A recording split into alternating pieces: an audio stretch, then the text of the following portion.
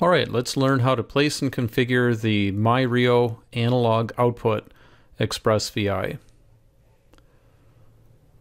I'm going to do a right click and then choose myRIO and select the default FPGA personality. Here's the analog output Express VI.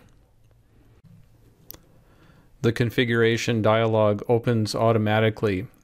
Here's where you can select your particular channel of interest. You have the MXP connectors, that's the A and B connectors, the MSP connector, which is C, and you also have access to the stereo audio jack. I'll pick analog output on MXP-A. You can click View Code to see exactly how this Express VI is put together.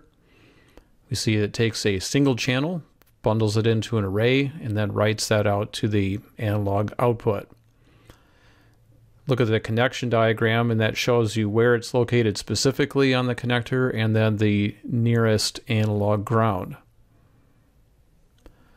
If you were to pick, say, the MSP connector, which is different, look at the connection diagram, and that gives you an indicator of where analog output 0 is located. And again, you have some nearby analog grounds.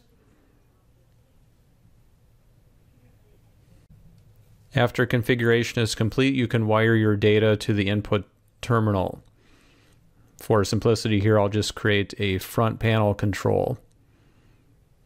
But again, any source of data can just be wired straight in, and then that will be translated to the analog output voltage. For completeness, you can also wire in the VI into the air cluster.